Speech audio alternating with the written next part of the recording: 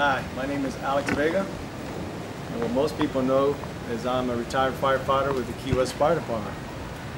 But most of you don't know that I grew up in Bahama Village, where I lived at 815 Whitehead Street.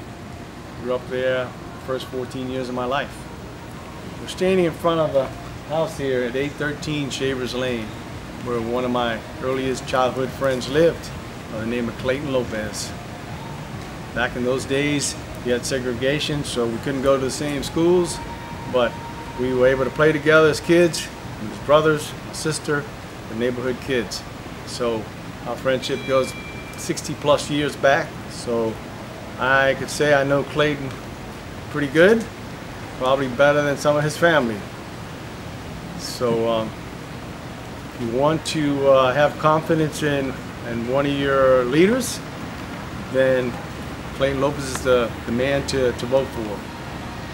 He has made difficult choices at times, not always popular with all the voters.